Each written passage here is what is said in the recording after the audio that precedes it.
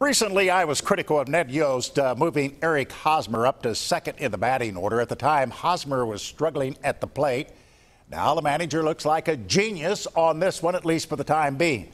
Hosmer is the hottest hitter on the team at the All-Star break, but whoa, not so fast on this one, folks.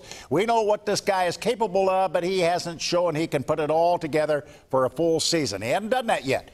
My pet peeve with this manager hadn't changed at all. He likes to tinker with the order. Too much for me. I think I understand what he's up to. He likes to play hunches, and that's all right. This guy must lay awake, though, at night trying to figure out what to do with Moose and Butler. I guess Moose is always a threat to hit one out. I mean, who else can they turn to?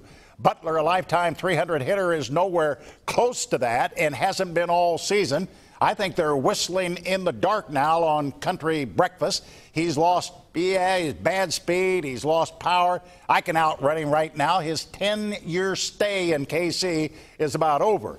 If the Royals are going to make a legitimate run in the second half, Alex Gordon needs to be healthy. A bad wrist is never a good thing. The Royals remain, and they keep telling us that the rest will take care of this. We'll see.